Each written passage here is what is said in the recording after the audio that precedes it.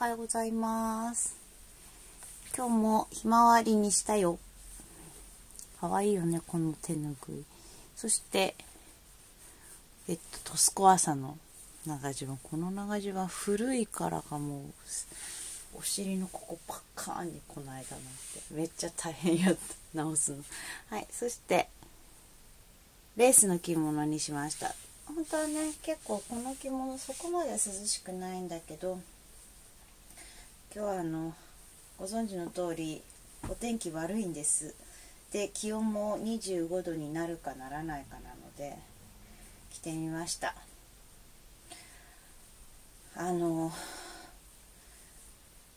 大丈夫、いろんな県っていうぐらい雨降っとるね。高知も大変なことになっとったし、京都もやばいよね。京都この間もやばかったよね。溢れとったよね。最近なんかいろんなところ危ないねっていう、こっちも危なかったんですけど、加賀の方の一部でそんなとこ溢れたの聞いたことないなってところの用水が溢れちゃって、小規模だけど床上だの床下だの浸水した地域がありますね。で、一番ここら辺でネックになってるうちの近くの川2本なんですけど、そこは持ったみたいですね。なんとか相当避難出てましたけどね、避難指示。よっぽど年配の方しか住んでない人ら以外はだいたい家で皆さん待機してますね。結構家もね小高くできてるっていうのもあるんですけど、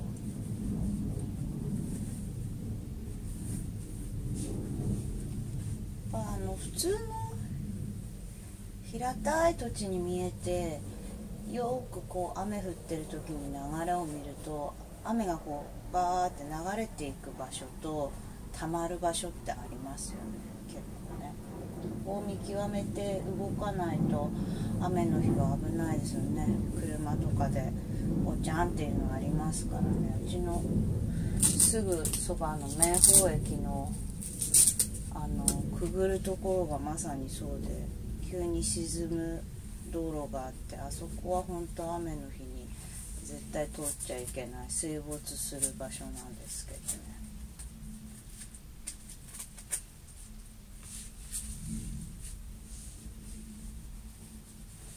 実はこの家を建てる時にちょっと前に大雨が降って、本当に避難しなきゃいけないぐらいひどい時があったんですよ。そんでそれが終わってから自分が建てる家のあたりを見に行って、水がどこまでどこに来てるのかなっていうのをね、あと確認した記憶があるので、下手に動かん方がいいねっていう場所におりますね。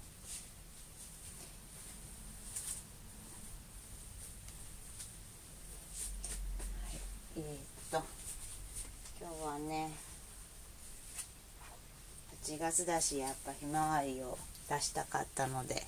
これにしたんですけど、帯はシャにしました。やっぱちょっと中蒸れるかなと思ってね、涼しいとはいえ湿気こもってるんで。そして黄色、緑、茶色という形でトーンダウンさせていって、そしてこちらのもう一度緑を持ってきました。完全に綺麗な色合わせ的な組み合わせです。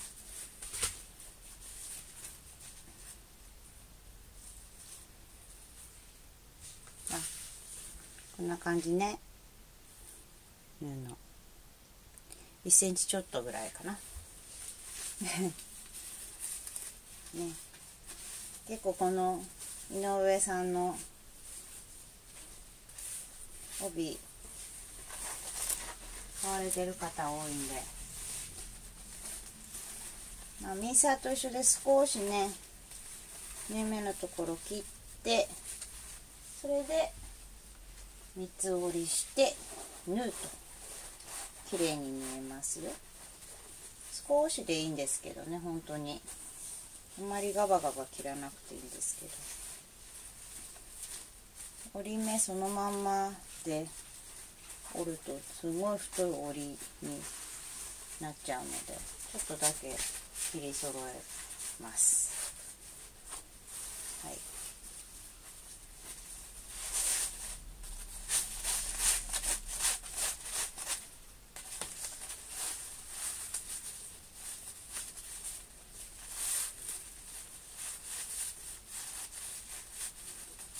昨日の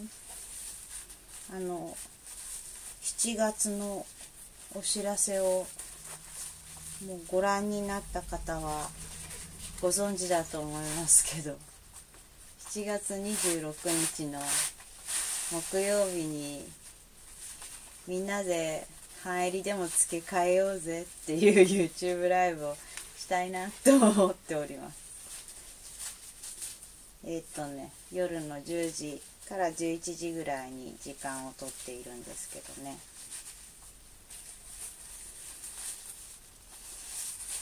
私がいつも一人でねねねねしてるんですけど、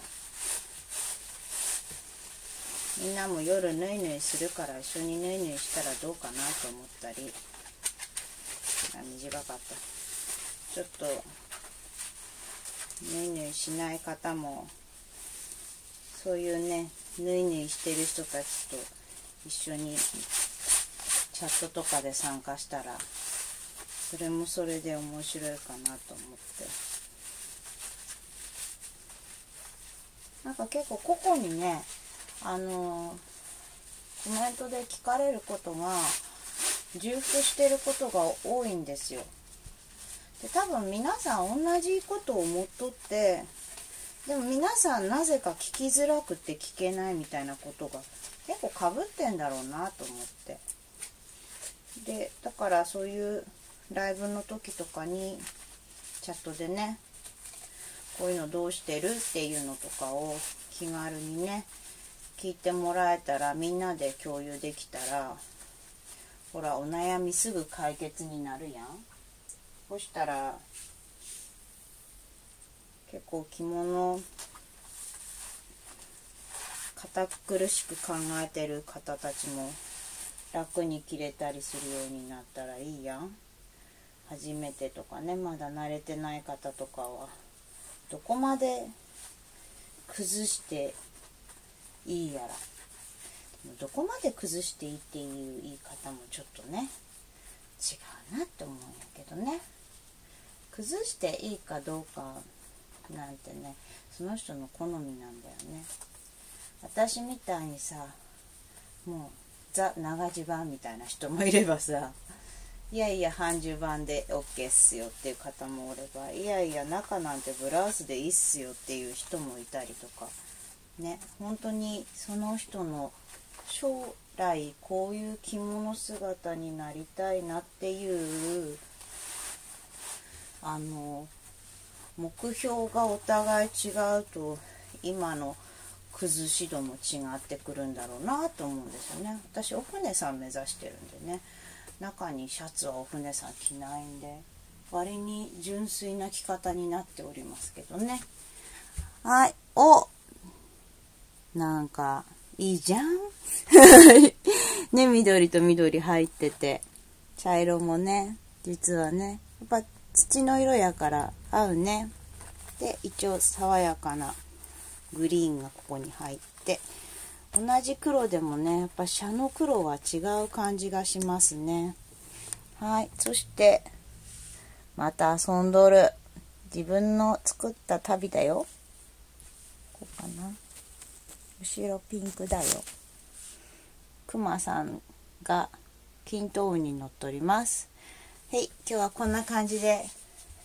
過ごしたいと思います。私の周りでは水害は大丈夫でした。皆様も本当にまだ気をつけて暮らしてください。はい、それでは皆様良い一日を。たわいもないおまけです針山の話、作ったんね。じゃあげんって針山は全部自分で手作りしとってん今まで、はい、ね、私の洋裁箱ね。これが高校1年生の時にもう穴開いとる。それ模様じゃないの？これは大牛座のマーク。これなんか刺繍、なんか手芸の勉強の時間があってん、洋裁学校やから。でその時に最初に作ったのが針山やってん。でこれを高校3年間もずっとその後も使っとって穴が開いてきて、で専門学校へ行った時もこれも使っとったんだけど、専門学校で立体裁断の授業をするようになって、今度これを作らされたの。作んなさいって、このサイズでって決められとって、こうやって手につけるやつね。でスタンに布を引いて、こう待ち針じゃなくってもっとちっちゃいこういう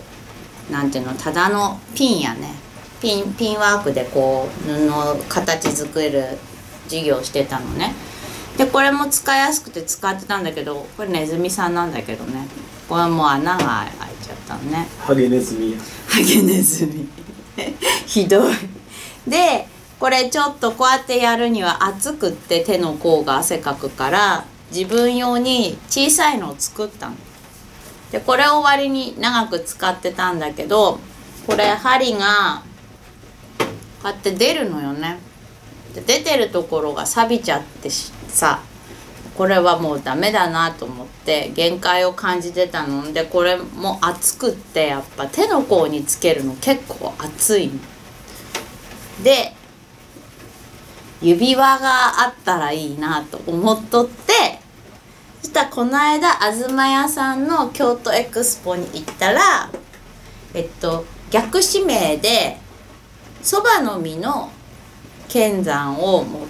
針山を持ってきてくださいっていう方がおられて、その方とは何回もお会いしとるんだけど、受付の横にあったの皆さん気づいたかな。気づいてない方もおると思うんやけど、実はこんなん売っとったんですよ。でそばの実やと油がつくから針も錆びないしいいよって教えてもらって買ったのね。でその時にこう普通のサイズのやつ、やっぱそばの実だしサクッとしててずれないのよね。フェルトと違って置いといてもずれていかなくて、すごく置くやつとしてもすごくやりやすいんだけど、ミニを買ってきたの。それもそばの実？そばの実で、これ何に使うのって話をしとって、これ指輪にするっつって、刺さる字っていう話しとったんやけど、そんなブスって刺せんときは大丈夫よって言って、なんでかっつうと、こうほらミシンでバーって塗ってった時にさ、こうなんていうの、待ち針さ抜いていく時にさ刺してかんなんやん。その時に軽く刺すところがあるとすごい便利だなと思って。よくないこれ